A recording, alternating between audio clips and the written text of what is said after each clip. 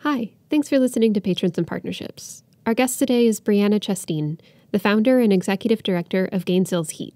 This interview has been edited for length and clarity and has been split into two parts. The second half of the interview will post on October 21st.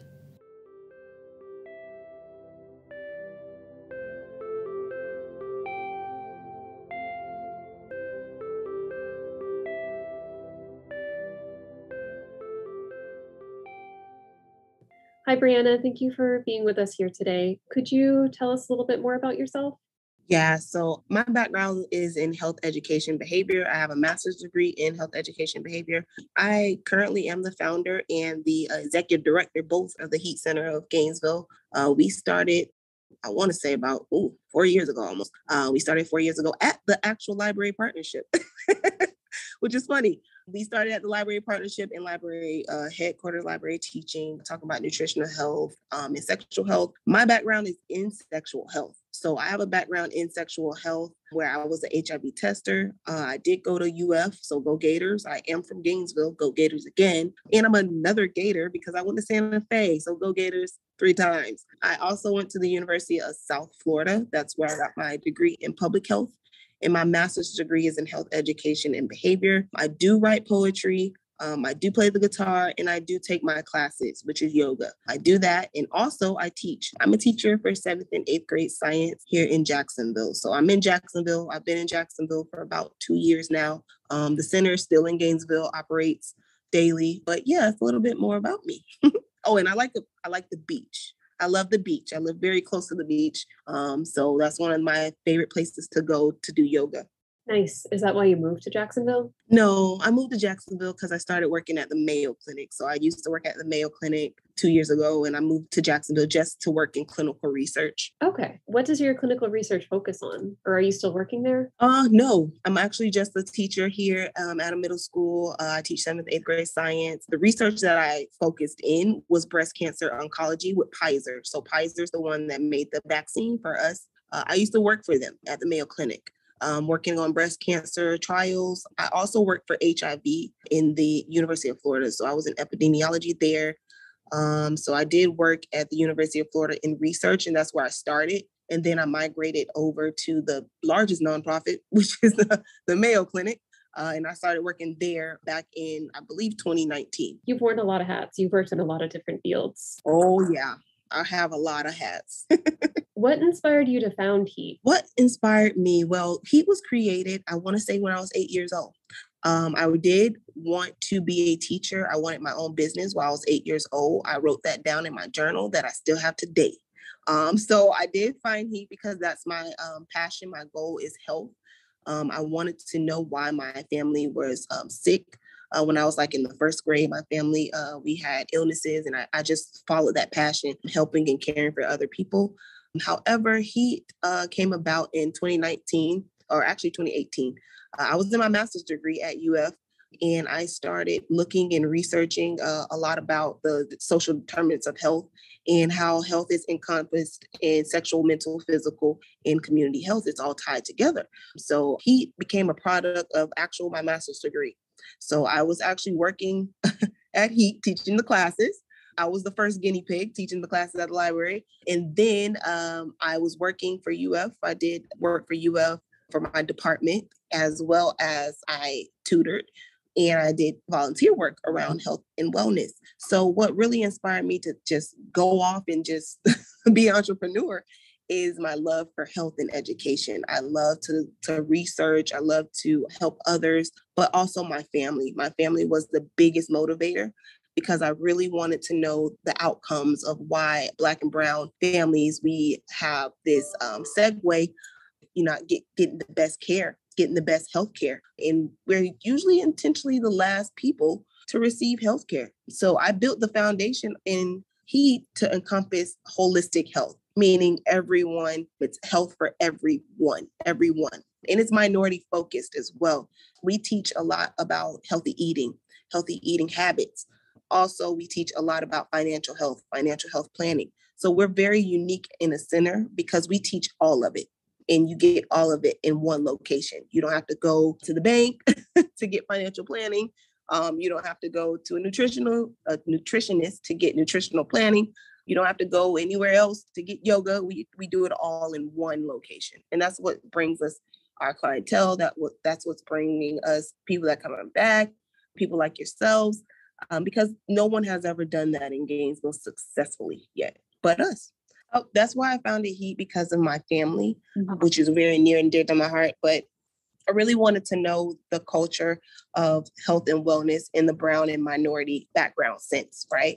Because I come from Gainesville. I am the minority of population in Gainesville. I come from that east side part of Gainesville. So I kind of understand where that disconnect is coming from because I lived it and I still am living it. But yes, that's what inspires me the most about H.E.A.T is because it's built on a foundation that is from the heart. Not for the monetary values. We're a nonprofit, of course. However, we have a lot of insight on our programs and our courses that we do tailor to different specific groups of minorities, which is huge. We've grown so much over the years. Yeah, I can see there being a lot of demand for something like H.E.A.T, where it's truly holistic, not just looking at immediate health needs, exercise and nutrition and things like that, but the actual community issues, the extenuating circumstances like financial stressors and other life stressors that affect your health that often a traditional doctor won't address. Right. And we take that in consideration because we go really deep on what is affecting the person, right? What are you battling, right? We want to know what you're battling. And often those are those stressors, right? Not enough hours of sleep, maybe not enough money to get fresh fruits and vegetables, right? We've done a lot of segments where we bring the farmers in. We bring the farmers in so the farmers can advertise their fruits and vegetables that they have. They have fresh fruits and vegetables that you can get with food stamps, that you can get with, if you're on low income, in low income housing, we brought those folks in as well. So there's a lot of things that we tie really well with the community because it's needed. Yeah. If we don't build anything on the east side of Gainesville, we probably won't survive. So I've been bringing in farmers. I've been bringing in, those people that I know could help the east side of Gainesville with that food desert, because we do have a food desert in the east side of Gainesville where we don't have markets, which we probably will get one very soon, which I'm not opposed to that. Yeah, but exciting. we need more farmers. We need more things happening on that east side of Gainesville because it's been bare for almost 30 years and I'm almost 30. So that should tell you something. Yeah, your entire life. My entire life. Yeah. I've never seen anything on the east side of Gainesville, which is sad because we need it.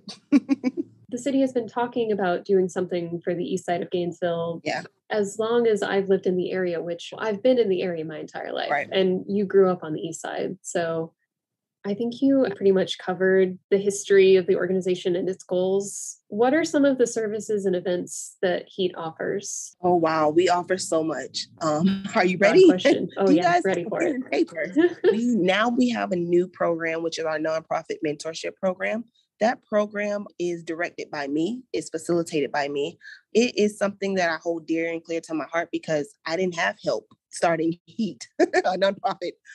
I did not have help when I started. So this is my thing that I give back to the community. If you want to open your own business, we have an actual nonprofit mentorship program that people can go to and open their own business.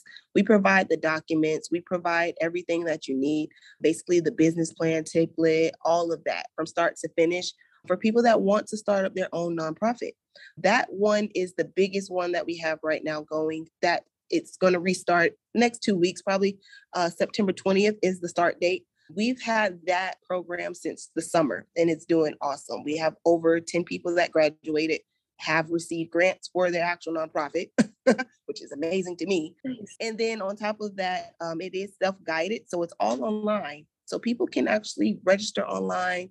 They can take the classes whenever they want to because it's open whenever they sign up. Basically, they pay $500. We do accept payment plans for that class. So it's not all 500 due at the same time. It's crazy. We have started that because we see the need for people that need instruction for a nonprofit. So a lot of people want to open their own business. Well, we show you how to do that from start to finish. We show you how to get grants. We show you how to actually advertise your business. Business credit is involved as well. show you how to get that as well. So that is directed by me. It's facilitated by me. The class is fully online, and you actually meet with me bi-weekly, once every 2 weeks. So that's the nonprofit mentorship program. We also have yoga classes. So our yoga classes are anywhere between 4 to 9 p.m. We have yoga. We have Christian yoga, which focuses on Christian principles, the Bible. We also have beginners yoga. So people that are straight new to yoga, we have a beginner's class for you. We also have vinyasa, we have hatha yoga, and we have, we're going to start back chair yoga. So that's under our physical health umbrella, right? So we have dimensions. We have physical, nutritional, sexual, and emotional health. Then we have meditation. So we have beginners meditation, which is instructed. All of our classes are online, by the way. They're not in a locality. You take your classes online at the time that we have them. But yes, all of our classes are online.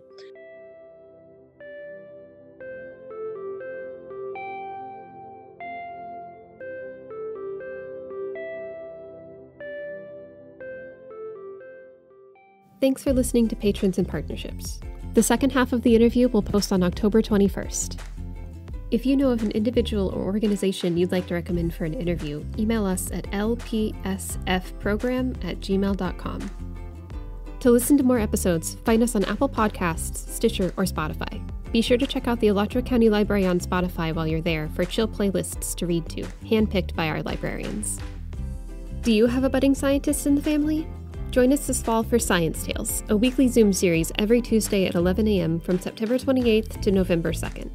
Library staff have teamed up with UF, Santa Fe, and Alachua County Audubon for a STEM lesson on topics ranging from ornithology to rocketry. For more information, visit our site at aclib.us/sciencetales. Storytime with the Library is back with Storytime on the Green. Visit our site at aclib.us/storytimeonthegreen, one word, for times and locations. Partnership staff hold story times at Smoky Bear Park off 15th every Thursday at 10 a.m., and we have a representative from the Dolly Parton Imagination Library to help you sign up if you live in the 32609 zip code. The Dolly Parton Imagination Library provides preschool children with a free book every month until age 5. If you have a child under age 5 in your household, it's a great opportunity to encourage their love of reading. Residents of the 32641 and 32601 zip codes can pre-register now.